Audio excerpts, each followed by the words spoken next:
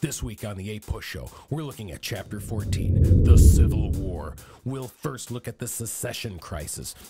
The North and the South sure don't seem to get along. I wonder what will result from that. Oh yeah, I know. People fighting and killing each other. We'll look at the mobilization of the North. We'll look at the mobilization of the South. I wonder if they mobilized in Mobile, Alabama. They did. We'll also look at strategy and diplomacy. What did the North have to do to win? What did the South have to do to win? What does Taft have to do to get a meal around here? He just has to exist. And lastly, we'll look at the course of battle. What happened in the Civil War? Spoiler alert, the North won. But how? Was it easy or was it difficult? All this and more this week on the APUSHow.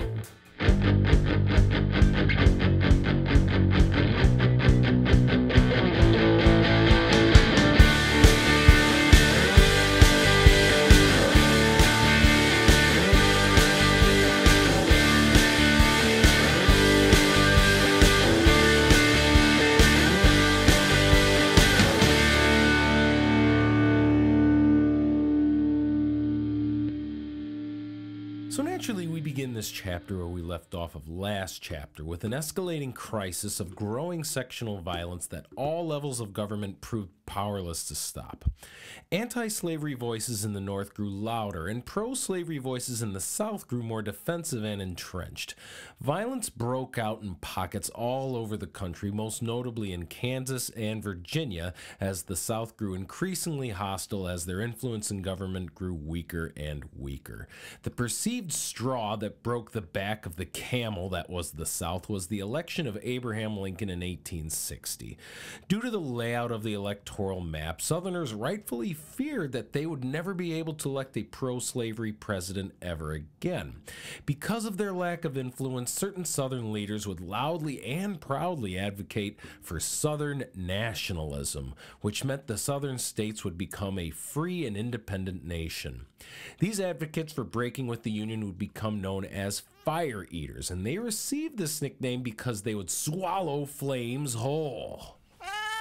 Whoa, Taft. Easy with the F word. We don't use that lightly around here, sir.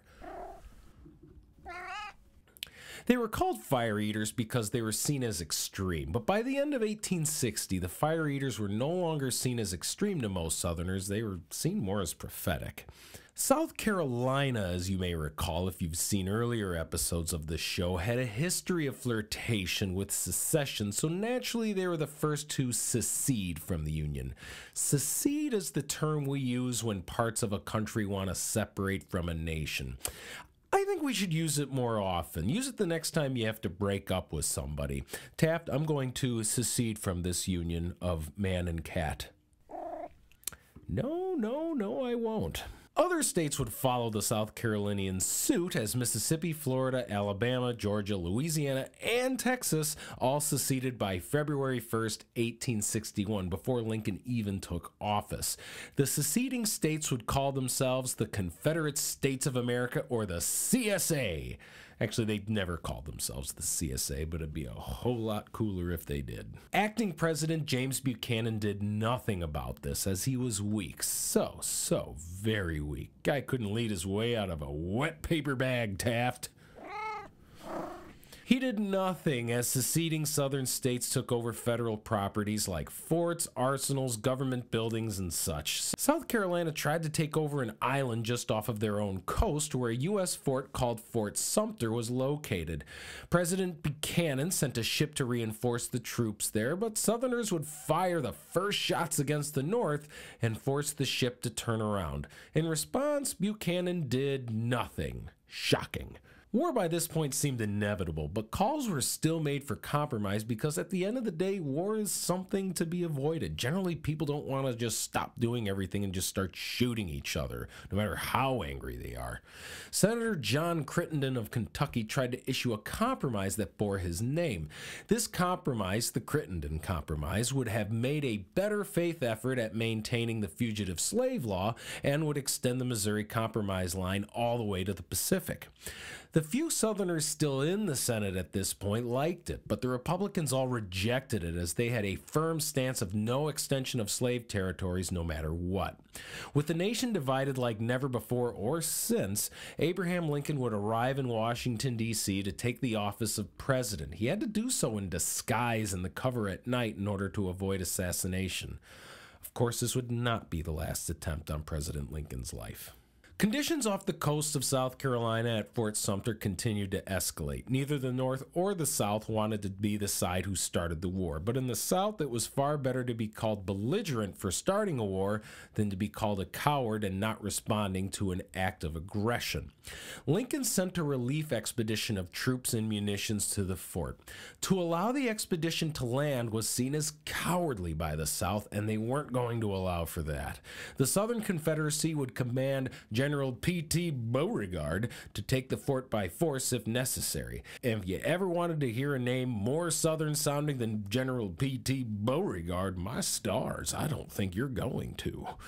Beauregard's army bombarded Fort Sumter for 2 days on April 12th through the 13th. On April 14th, the fort was taken and the Civil War had officially begun. Both the North and the South would mobilize for war. 4 more states would join the Confederacy, aka the CSA, in Virginia, Arkansas, North Carolina, and Tennessee. Some on the North and South began to wonder if perhaps a breakup or secession was for the best for both sides of the country. Some, like Ralph Waldo Emerson, felt that the United States was made up of 2 wholly different civilizations, and the 2 were incompatible. Many in the South felt the same way. However, the prevailing anti-slavery and free soil arguments ruled the day in the North, but very narrowly. Many people in the North agreed that slavery was an abomination that must be stopped either for moral reasons or economic reasons. Now, I'm not a betting man. Shut up, Taft. But if I were to look at the advantages between the North and the South, I would bet heavily on the North to win the Civil War very easily. In terms of its population, the Union, aka the North, was twice as big as the South and 4 times as big as the Southern non-enslaved population.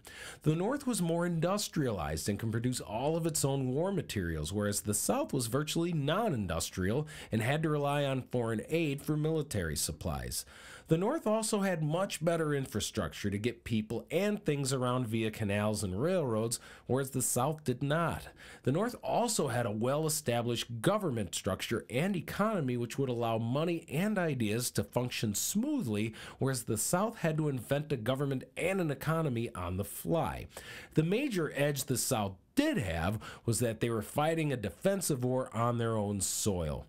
This meant that all they had to do was last and not surrender. This also means that they would know the land and the Northerners would not. This also means that it's way easier to motivate soldiers to fight if they are fighting to save their own homes from an invading army. It's way easier to convince someone to fight to save their own home than it is to convince someone to travel somewhere far away, kill people you don't know, to take lands you'll never own for the benefit of a government that will probably give you next to nothing in return for your service. In terms of size and materials, the North had every advantage. However, in terms of motivation, the South was miles ahead of the North. And a motivated and defensive army is nothing I would ever want to fight. Taft, would you ever want to fight a motivated and defensive army? Well, of course. You fight anything. You fight me most of the time.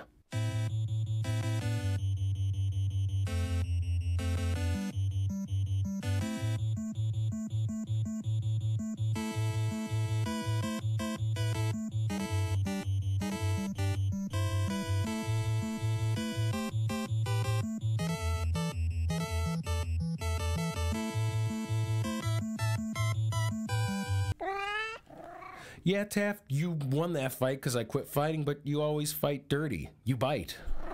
You're such a dirty fighter. As the North was barreling towards war with the South, it was also engaged in massive economic projects. It's kind of wild to think that the North would engage in projects like selling Western territories, helping establish schools, building railroads, and establishing a banking system during a civil war, but they did just that. Because the obstructionist, now secessionist Southerners were out of the picture, the North was free to engage in many of these economic measures that they had been aching to do for decades. They would charter and begin to build a transcontinental railroad. They would pass the Homestead Act of 1862, which allowed citizens and prospective citizens to claim 160 acres of land and purchase said land after living on it for 5 years. They also passed the Marill Land Grant Act of the same year, 1862, which transferred public land to the states, who were then to sell that land for the purposes of financing public education. From this act, many new state colleges and universities would emerge and are still known to this day as land-grant institutions.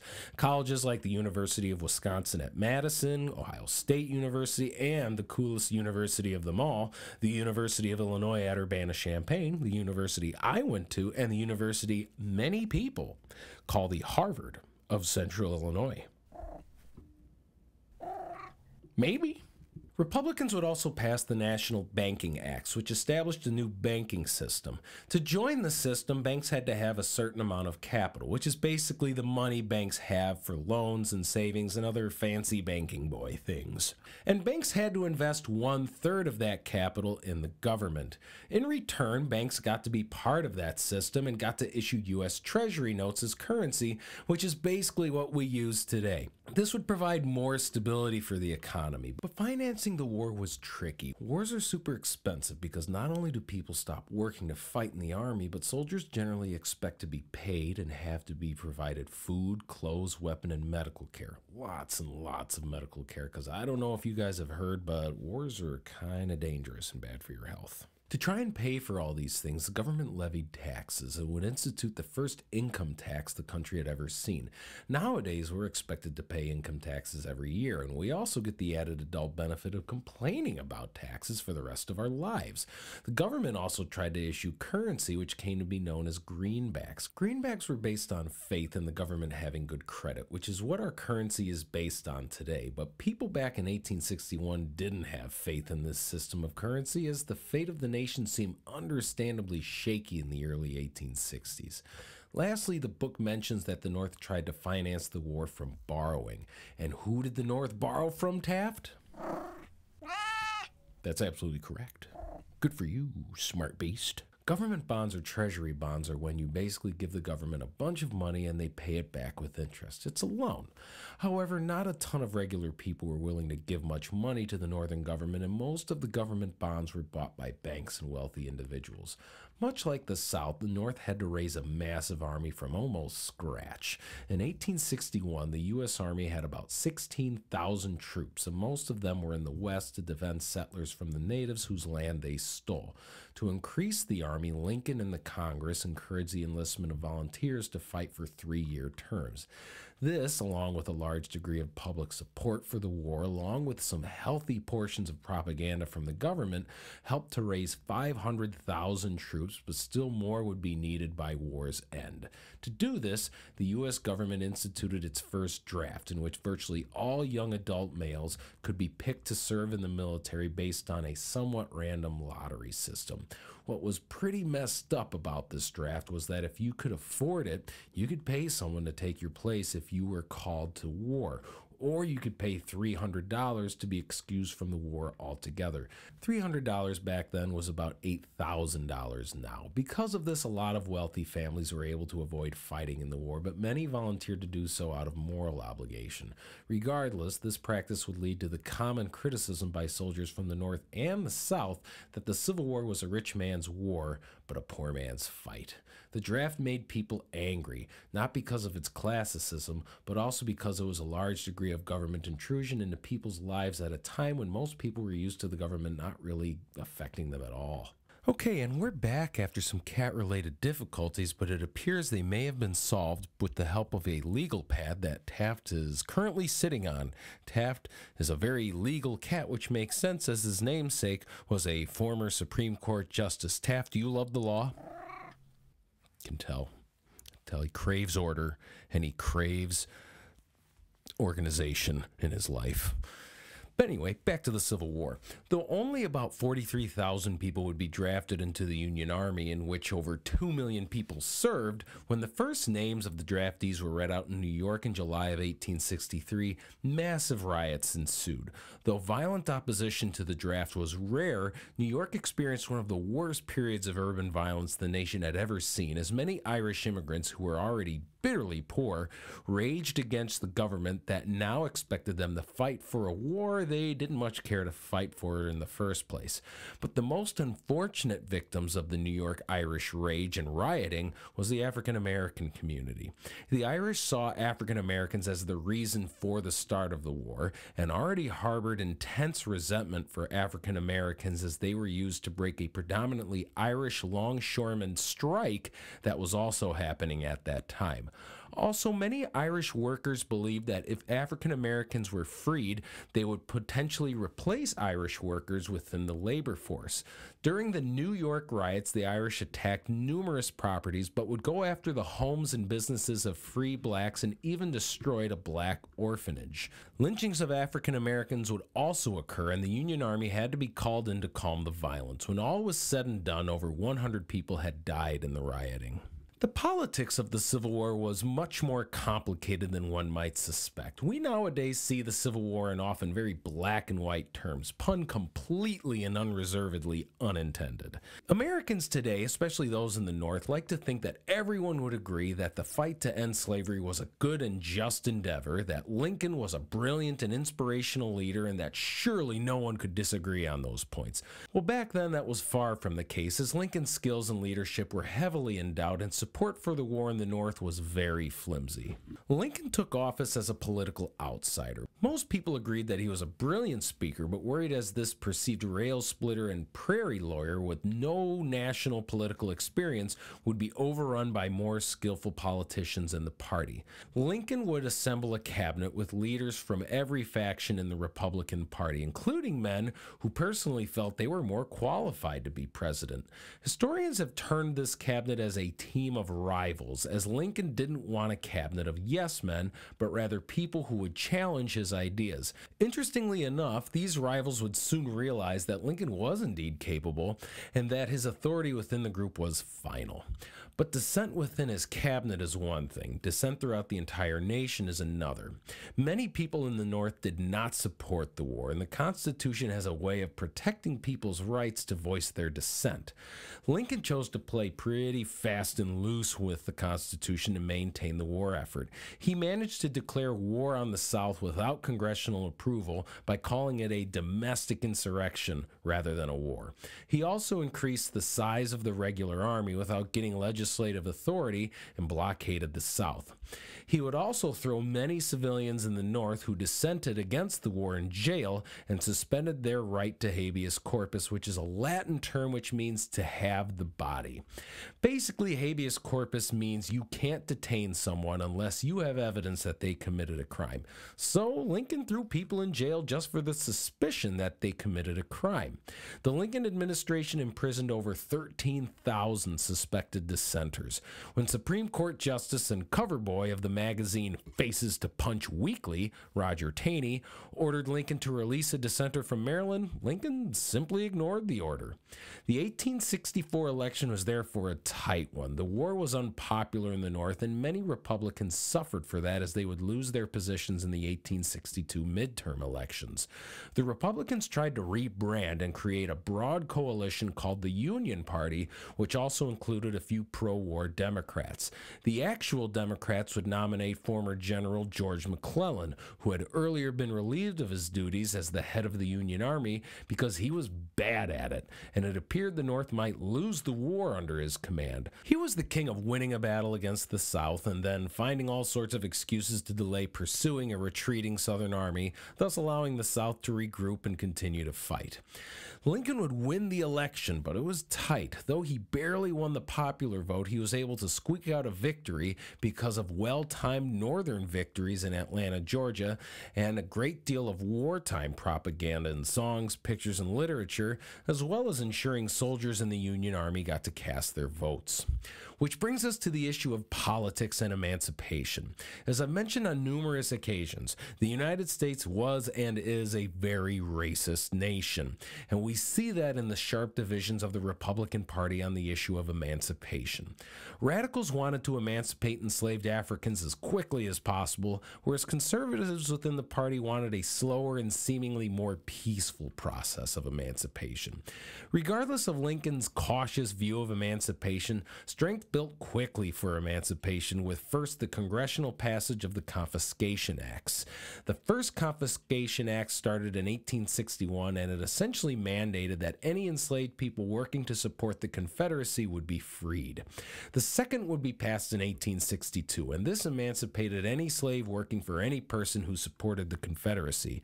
Congress also passed laws that would free slaves in Washington, D.C. and would allow African Americans to serve in the Union Army. The biggest blow against slavery, of course, would come with the Emancipation Proclamation.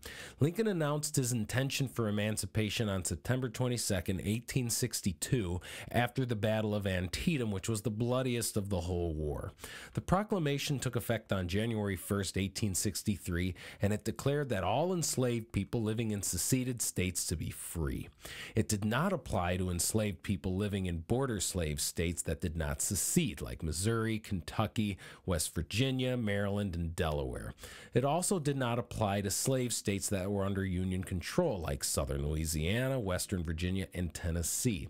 It also didn't mean that Lincoln freed the slaves in the real sense. It's not like Southern slave owners heard the Emancipation Proclamation and said, "Oh, shucks, guess I'll have to open the slave gate now and let the slaves run along."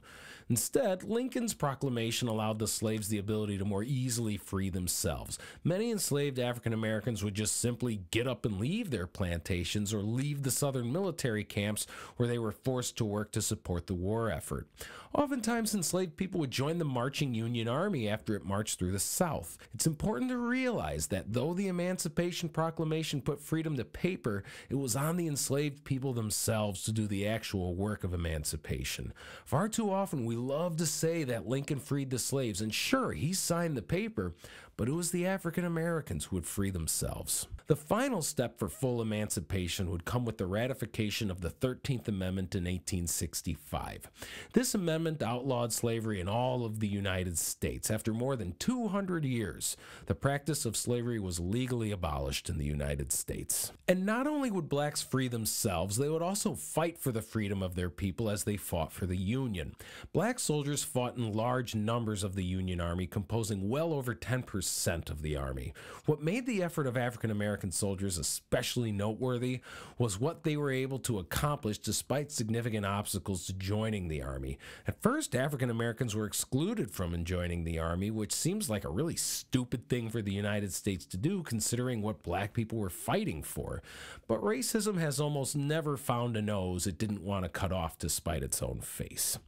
Later on, as the desire for manpower grew, more blacks were allowed to join the Army. For the most part, they were relegated to menial tasks like digging ditches or carrying water. All black regiments did occur, the most famous of which would be the 54th Massachusetts Infantry Regiment, led by Boston aristocrat Robert Gould Shaw, made famous in the Matthew Broderick movie, of course. It was not uncommon for black regiments to be led by white officers, as blacks were largely excluded from that rank. Blacks would also be paid a third of what their white counterparts were paid, and what should be a shock to almost no one, were treated far worse than whites when taken as prisoner of war by the Confederates. After being taken prisoner, blacks would usually be returned to their masters if they were emancipated or escaped slaves, and were executed much more frequently than white prisoners of war. The mortality rate of black soldiers was much higher, as the working conditions they faced were often far worse and their treatment by the enemy far more hostile. Regardless, black soldiers came away from the Civil War with a great deal of pride for their accomplishments, and rightfully so. There's really only a handful of people throughout human history who have had the distinct accomplishment of fighting for the actual freedom of their people and win. It was not uncommon for leaders to emerge from the black community in the North and the South who were Civil War veterans. The Civil War, like most wars, caused a great deal of invention, but also inflicted a good deal of hardship for working class people.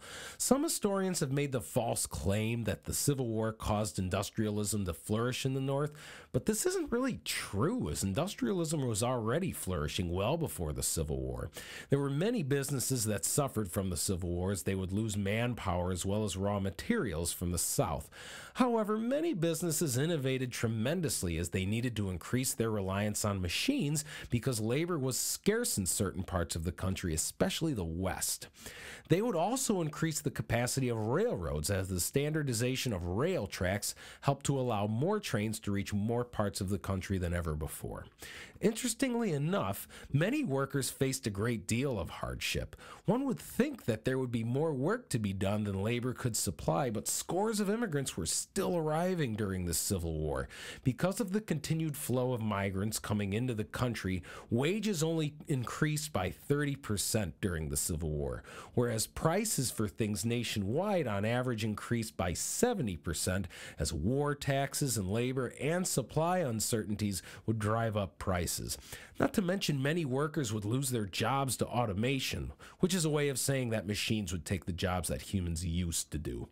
As a result, many workers turned to union membership in order to take a stand for themselves, and the bitter struggle between unions and the owners of industrialist enterprise would continue to grow during the war, and of course would continue after the war. Just like in the Revolutionary War, women found themselves taking on greater responsibilities in societies as men were off fighting. Women would take on jobs that were vacated by men, like sales clerks and teachers, as well as factory and office workers. As part of the efforts of the U.S. Sanitary Commission led by social reformer Dorothea Dix, women would also fill the vital wartime role of nurse. The U.S. Sanitary Commission was an effort to increase quality medical care during the war, as caring for soldiers was a massive undertaking. Nurses were sorely needed, as twice as many soldiers died from infections and diseases like malaria, dysentery, and typhoid. Women would become so dominant in this role that the role of nurse would become identified as a role for women, and to a large degree still is to this day, for better for worse. Though today there are many male nurses, and we salute their service towards the impossibly hard task of maintaining public health. Thank you, nurses, male and female. Taft, do you have anything to say to the nurses? Nice butt, by the way. Some men pushed back against this increased responsibility for women, arguing that it was beyond a woman's sphere and scope. Doctors would complain about women taking on roles in medicine, especially when nurses would push back against doctors who were incompetent. Regardless, because of the Civil War, women were able to take on much greater roles and responsibilities in American society. They would gain an important role in the medical field, and thanks to the efforts of the U.S. Sanitary Commission, they were better able to sanitize medical care for soldiers during the war and save countless lives. Rates of death by disease, though still very high, were far lower than they had been in previous wars. Enough about the North, let's talk about the South. Like most breakups, many Southerners were like, "Oh yes, new country, new me, y'all," and would boast about how different and better the new country was, but in a lot of ways, things were very similar to how things were before secession. The Confederate Constitution was almost identical to the U.S. Constitution, except that it recognized sovereignty to the states and made the abolition of slavery nearly impossible, even if an individual state wanted to do it.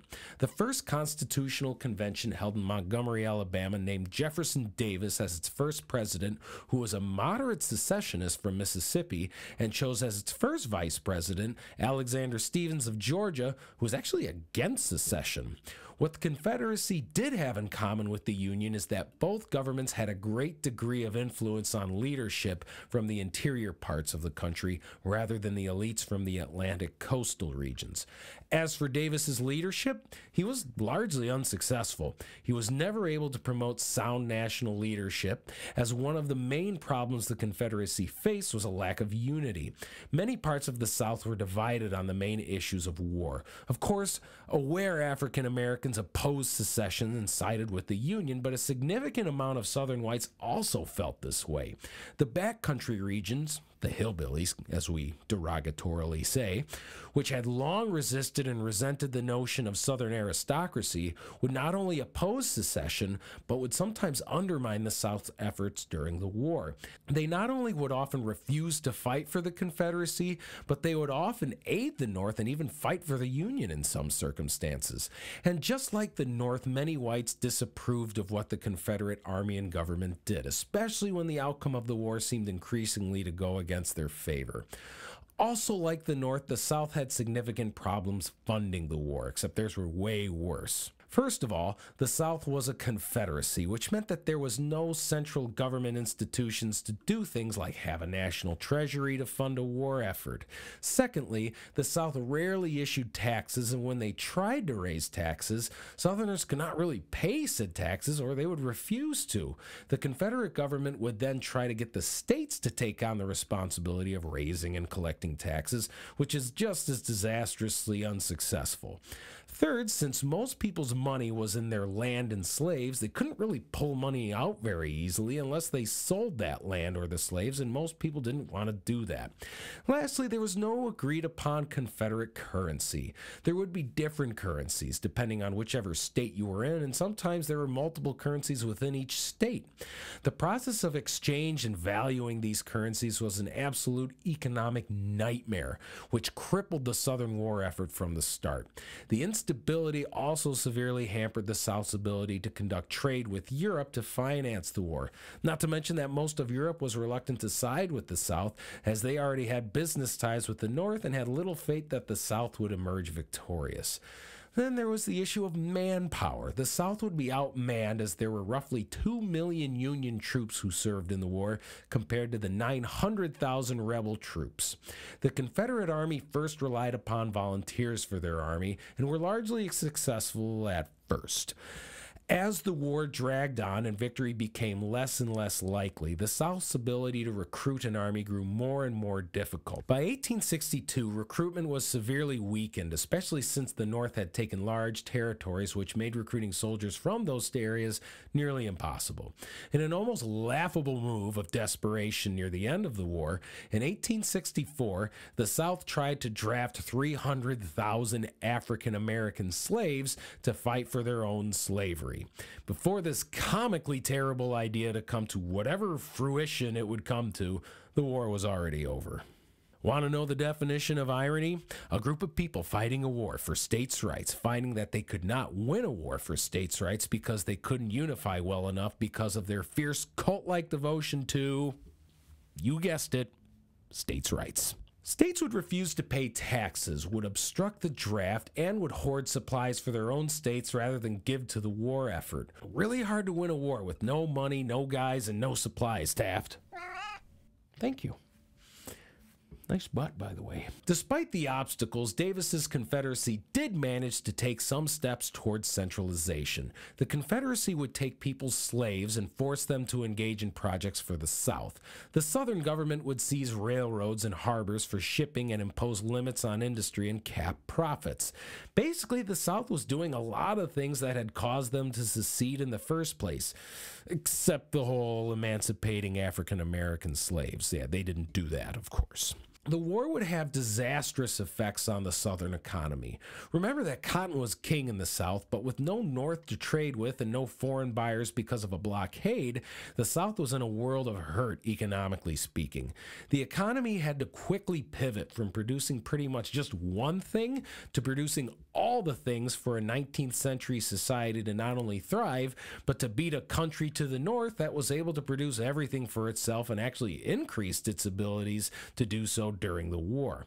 Not to mention that most of the men working on the farms were off fighting in the war, so that if a farm didn't have enough enslaved people working, that farm was destined to fail. And when they could, the enslaved people were running away in droves, and many of those that couldn't run away fiercely resisted the authority of the women and boys left to manage them.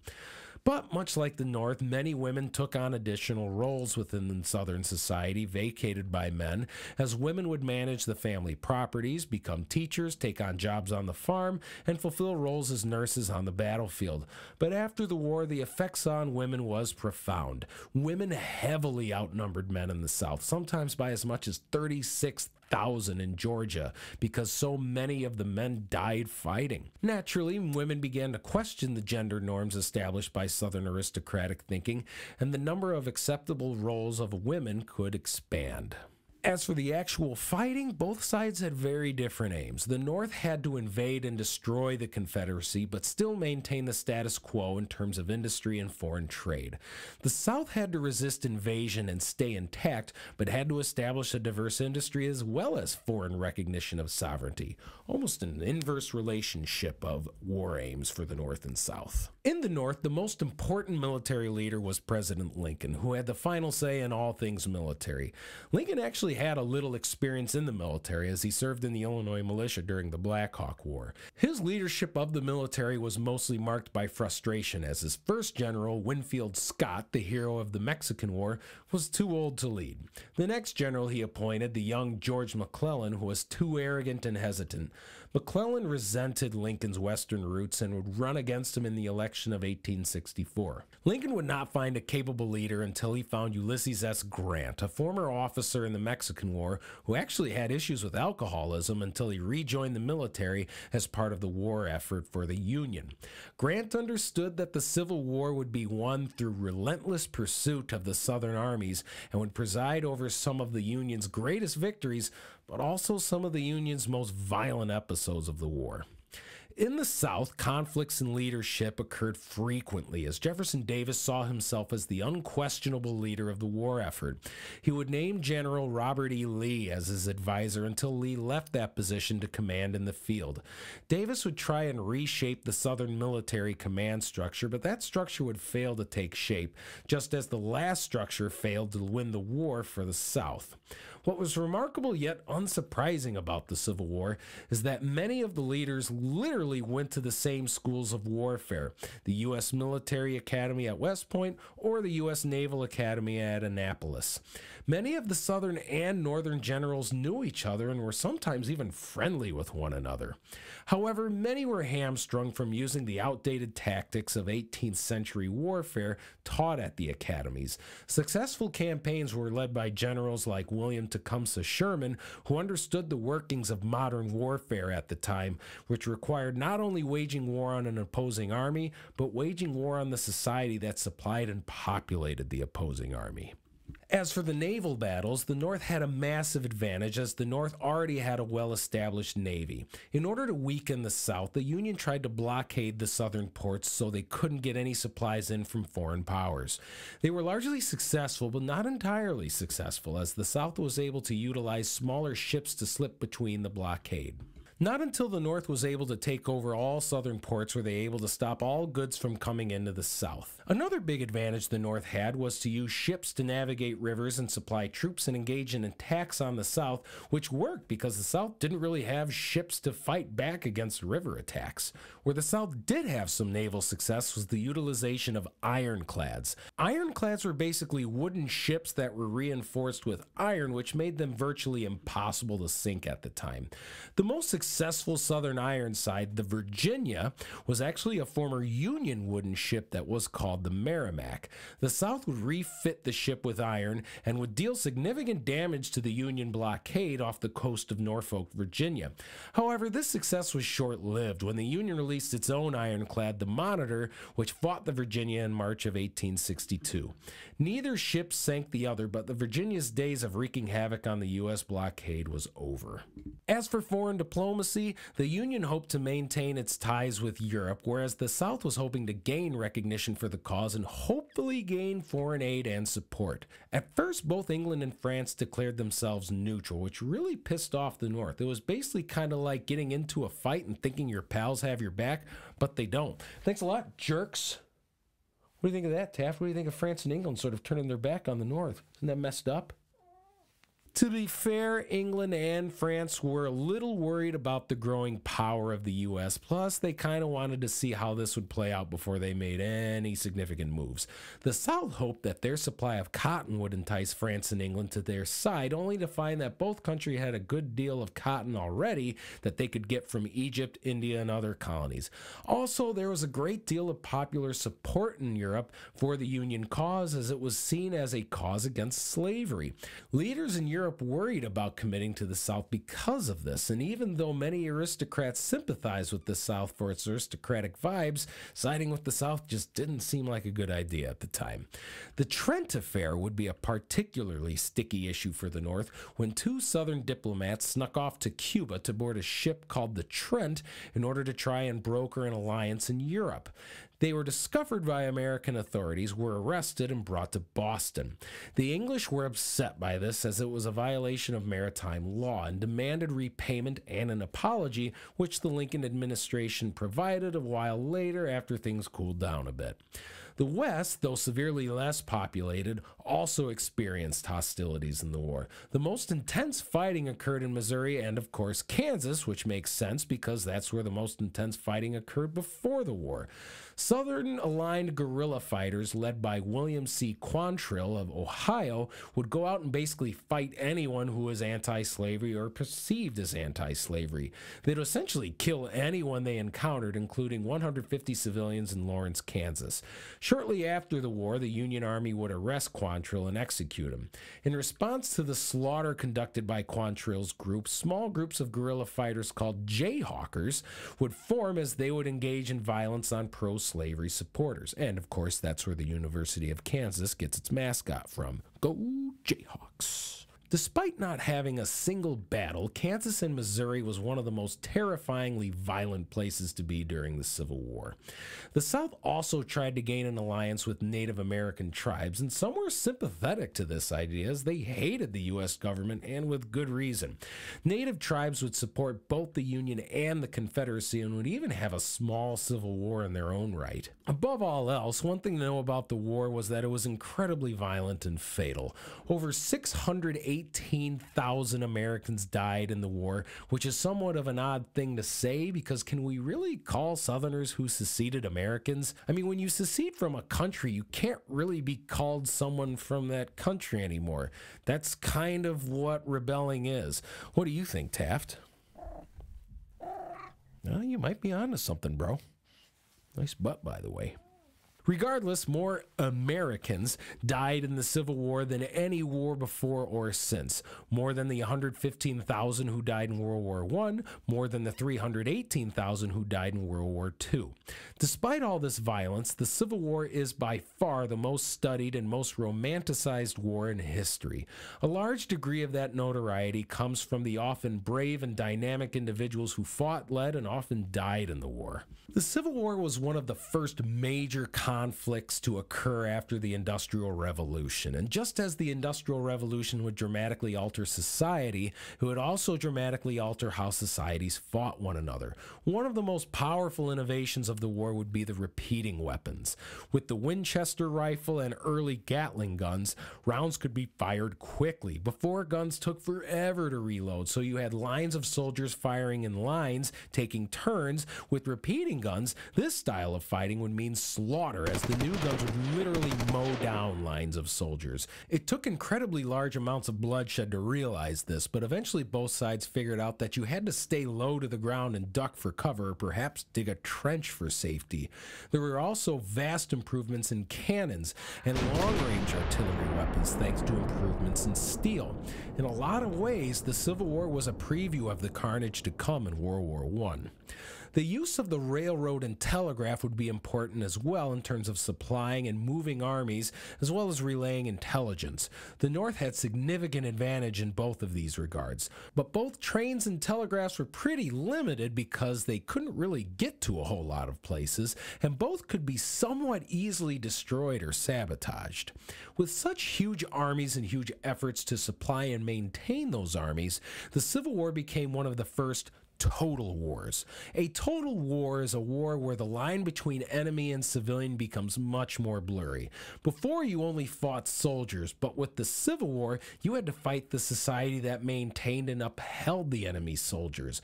William Tecumseh Sherman understood this all too well, which is why the South still kinda hates him to this day, even though he's dead. Which brings us to the course of battle. Now, I'm not gonna lie, I'm not a huge battle buff guy when it comes to the Civil War or any war, really. Frankly, I find it somewhat inappropriate and perverse when people romanticize battles in which scores of people die in ghastly, painful, and violent ways. I'm from the belief that all the people that died in the Civil War and everywhere were all human beings with mothers and fathers, and some with sons and daughters who were convinced to kill other strangers who also had mothers and fathers, and maybe sons and daughters too. I think the causes and effects of the war are far more important to understand, but nonetheless, for the sake of understanding how the war played out, we'll go over the general narrative of the Civil War as well as some of the battles as well as their significance. So here we go. The first battle of the Civil War was the Battle of Bull Run, or the Battle of Manassas, depending where you're from. This was a battle the Union hoped they would win, and win decisively, and perhaps end the war quickly. They would not. The South, under the command of P.T. Beauregard, was able to counterattack after initial Union success and push back the Union Army under the command of Irvin McDowell. However, the South didn't have the organization or supplies to pursue the North, but they didn't really have to. The importance of this battle was that the North would realize that this war would not be quick. It's also a weird battle, as people actually went to watch it like some sort of weird, violent sporting event. It would actually be the last time people thought that that sort of thing was a good idea. Meanwhile, in Missouri, a battle at Wilson's Creek saw Union forces lose yet again, but in the process critically damage rebel forces. The South would afterwards be unable to take Missouri. In the early years of the war, the East proved to be a bloody stalemate, meaning nobody could really gain much headway on either side. The West was where the Union found its first success. The first major success came in the capture of New Orleans. The Union actually sailed around through the Gulf of Mexico and attacked from the south with the aid from ironclads. The rebels were completely caught by surprise, as they were expecting to get attacked from the north. With little resistance, the Union was able to take the mouth of the Mississippi River, as well as the banking center of the South, New Orleans, in April of 1862. The hope of the Union was to take all of the Mississippi River, split the South in two, and have complete access to a major waterway. Ulysses S. Grant led the armies in the North and found success until he got to Shiloh, where he eventually had success, but it took a lot longer and costed far more lives. Grant's Union Army was met by a large Southern army led by Albert Sidney Johnston and P.G.T. frickin' Beauregard again. Old General Beauregard was quite the thorn in the Union side, eh, Taft? There was some back and forth, but Grant's army eventually won and forced the rebels to retreat. The Union made considerable progress in the West. The East was a different story. In 1862, the armies of the North and the East were led by the man with perhaps the second most punchable face in the 19th century, George B. McClellan. A man whose posture just screams, "Throw mud and garbage at me. Please, just do it. I deserve to be disgraced." McClellan was known to be great on the training ground, but was far too hesitant on the battlefield. McClellan was able to maneuver around through the Chesapeake Bay, where he planned to take the capital of the Confederacy, Richmond, Virginia, after linking up with some other Union armies. McClellan made his way west and won at the Battle of Seven Pines, but daring maneuvers by a young commander named Thomas Stonewall Jackson thwarted McClellan's ability to link up with his army. McClellan also delayed his advance, which gave the South enough time to launch their own attacks under the command of Robert E. Lee, and the whole thing was wrecked. We see further dithering in the Battle of Antietam. McClellan actually managed to get his hands on a copy of General Lee's battle plans, which involved linking up with Jackson's army. One would think, with access to these battle plans, that he would win and win decisively, right? Wrong. Rather than attack fast and prevent this linking of armies, McClellan did what he did best, which was delay and cause more people to die and make the war unnecessarily close. 85,000 Union troops under McClellan would fight against 50,000 troops under Lee. Roughly 6,000 men died in that single battle. McClellan narrowly drove Lee's army away, but of course did not pursue, nor did he gain much of anything in the process. By then, Lincoln had had enough, and McClellan was removed from command. He would be briefly replaced by General Ambrose Burnside, who was noteworthy for his 6 sideburns, which are called that because of him. However, he's definitely not known for military victory because he didn't really do that either. People in the North were perplexed. They would ask themselves, why aren't we winning? We have more troops, more guns, more supplies, more everything. We should be winning. Many blamed incompetent generals like George Stupid-Face McTakes-Forever McClellan, and they had a point, because he did take forever. But people began to realize that this war was different from other wars, and that winning battles would not really win the war. One had to break the other side's spirit to fight in order to win. This was a total war. This was a war of attrition, which the Union was built to withstand, but the South not so much. In 1863, the war took a decisive turn for the North. First, in the Battle of Chancellorsville, under the command of General Joseph Hooker, no laughing, Taft. This is the Civil War. Very serious business, no laughter allowed. Anyways, General Fighting Joe Hooker went to lead an army to take Chancellorsville, and to fit the theme of the Northern Army, he delayed, split his army up, got outmaneuvered by General Lee, and lost. Oops. However, in the West, the North continued to have success as Ulysses S. Grant took Vicksburg thanks to some deft maneuvering of his own, as well as a brutal 6-week siege which almost starved the town to death. The Union achieved one of its objectives on splitting the South in two at the Mississippi River. While the battle at Vicksburg was happening, General Lee made a somewhat desperate attempt to turn the tide of war by attacking the North in their own territory at Gettysburg, Pennsylvania. He figured this would divert attention away from Vicksburg, demoralize the North, and convince France and England to give the South much-needed aid. However, it failed. After 4 days of brutal fighting, Lee withdrew from Gettysburg on the 4th of July, and the South no longer posed a serious threat to taking land in the North. Interestingly enough, the South's efforts were effectively doomed as both Gettysburg and Vicksburg were both lost in symbolic fashion on the 4th of July. A third decisive battle occurred at the Battle of Chattanooga, which occurred later that fall. This was an exciting battle as it looked like the South might win, but then Ulysses S. Grant showed up with reinforcements and the North actually won. Whoa! The importance of these victories is that the Southern nation was cut off from 4 of their 11 states. They now had almost no chance to win the war through military victory. Their only chance was to just outlast the Northern efforts in order to get them to surrender, and hopefully the North would give up. They would not. As the South's efforts were in their death throes, Lincoln appointed the most capable general he had to lead the Union Army to finish the job in Ulysses S. Grant. Grant's success largely came from the fact that he correctly recognized that the North, with its much larger army and more abundant resources, could simply overwhelm the South. He didn't try to be too cute with his tactics like fancy boy George McClellan. He just attacked. Unfortunately, this often meant that Grant suffered heavy losses, and that's tough to deal with no matter who you are. But he would be the man to finish the job and would win a presidential election later on because of it. To win the war, Grant sought to take the last 2 major cities of the South, Atlanta and Richmond. Taking Richmond proved to be incredibly difficult. Grant would advance to take Lee's army, but would often be repelled. Lee remained able to stay between Grant and the capital, so to get around this, Grant would move his troops east of Richmond to try to take it from that angle. While all this was happening, the other half of the Union Army marched to Atlanta, where they were able to capture the city under the command of William Tecumseh Sherman. Union troops would set the town on fire in hopes of destroying any and all possibility of replenishing the Southern Army. He then would lead his troops in their famous march to the sea, in which he encouraged his troops to inflict as much damage as possible. On this march, property would be destroyed, food and goods stolen, men, women, and children killed, and there were even instances of rape rape, and other atrocities, but also scores of enslaved Africans were freed and would join the march as well.